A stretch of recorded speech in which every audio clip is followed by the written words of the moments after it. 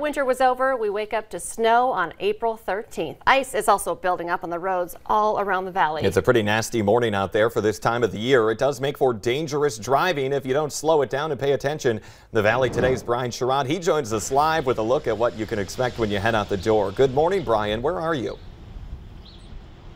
Well, good morning, Jordan and Lisa, and we made our way to Broadway this time. We were showing you around 45th Street earlier and 13th Avenue as well, but we want to definitely show you more of this road. So as we back up and definitely show you, this road is more wet than any other road, but all because it's wet doesn't mean it's not slippery. So we want to show you that the snow has melted on the Broadway area, but you still want to be cautious on this road because, again, it is slippery.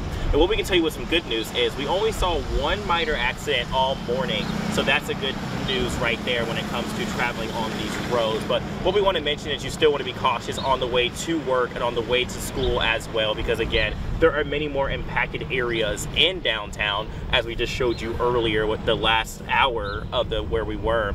Now we want to also mention, we want to mention that you want to make sure you're being cautious on the sidewalk as well. Sidewalks are slippery, so as you're getting out to walk into school or walk into work, just make sure you're just being cautious where you're stepping, because the worst thing you want to do is fall on a sidewalk because you're not paying attention. So again, just be cautious this morning.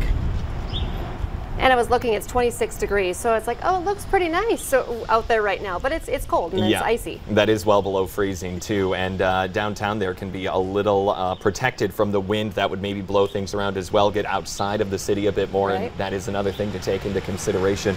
Brian Sherrod reporting live, keeping us updated. Thank you.